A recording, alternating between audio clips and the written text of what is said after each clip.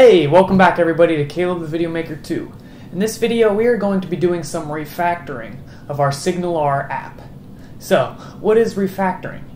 Refactoring essentially is changing the way our code is for our application without changing the way the app works. For what benefit though? Essentially we want to organize our code a little better, reduce bugs, make it more maintainable, more readability, etc. But we want the app to work exactly the same. So just to start off, let's look one more time at our app to see what we got. So I'll give the page a refresh. Pops up with connected, and we got some console logging saying it worked. That's essentially all we got. Pretty simple app, I know. But we're going to refactor it and make it a little bit more maintainable. So looking at our code here, let's try to find some things we can change that make our code better. Well, the first thing I see is that we have this code right here that all we're doing is writing to the page. And anytime I want to write to the page, I'm going to have to take this code and put it somewhere else. So like, for example, I could write to the page here. But the issue is, if I ever need to go and change the way that code is, or maybe I change the ID of the div there, well, now I'm going to have to change it in two places or more. So whenever you have the same code twice, let that be a message to you that you should try to extract that code into its own function. So we want to extract this, create a function, and then call that function. The easiest way to do that is just create a variable and assign a function to it. So we could say write to page and set that equal to a function, and then inside of these brackets we want to take this code, put it in there. So now we have a function that's going to do that. And instead of using this code, all we have to do is say the function name. So within here we could say write to page, put parentheses. Great, okay, there's an error. What's wrong? I think I accidentally deleted my brackets there. There we go. Okay, so is this going to work? Let's try it out. I don't think it's going to work. Message is not defined. You just got pwned. What does that mean? Well, what we're adding to the page is this message here. And if you remember me talking about that scope, this message is a parameter on this function. After this function ends, the browser doesn't know what the heck message is, okay? You're just wasting your time. Because you can see the brackets open here and end here. Anytime we're outside of this function, message basically doesn't exist. We need to set message as a parameter and accept it through arguments when we call that function. So here we need to go message. And then up here we need to say message. So now we're kind of making this hopping thing. We call this function, we pass in a message, we write that message to the page, and that gives it to the function down here, so now it's assigned to this variable, and we append it to the page.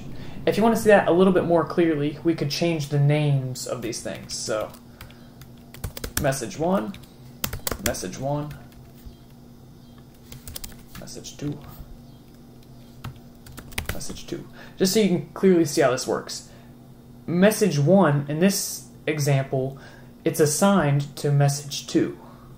And then message 2 is rebroadcasted to the page. But we don't need those names for now, so let's just delete those. Will this work? I don't know. Let's give it a try. Success! Sweet. Great. We're getting somewhere. Now just to show you how beneficial this can be, if I ever want to write to the page, I can just call this write to page function. And I have the perfect example of where we might want to do that.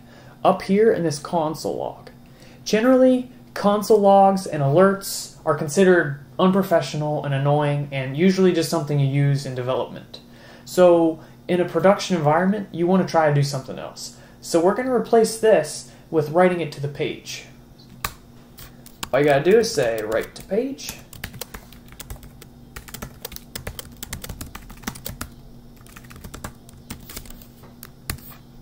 Sweet, now we save it, refresh. Great.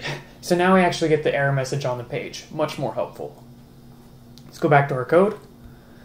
Also, let's do the same thing for the alert here, because same thing with alerts. You can actually turn alerts off if you keep bugging the person enough times. With alerts, there will be an option to disable alerts. So alerts are like a big no-no. Don't ever use them in production. No, just don't.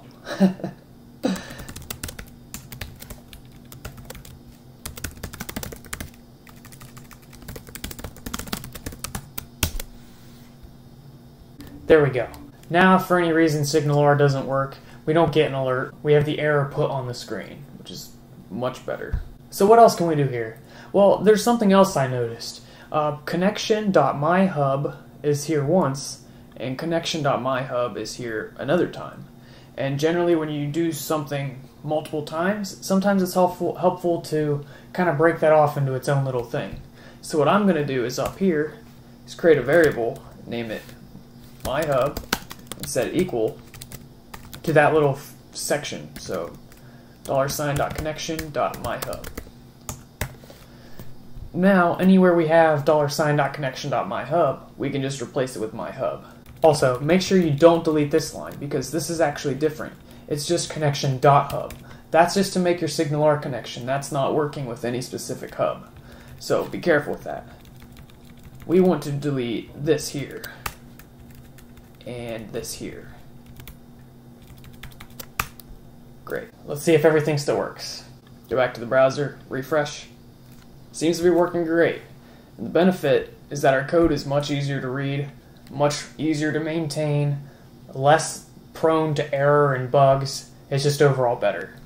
So as we go on, if I find that we need to refactor some more, I will see how we can do that the best way and hopefully make our app even better. So that's all I got for this video, guys. Hopefully it was helpful.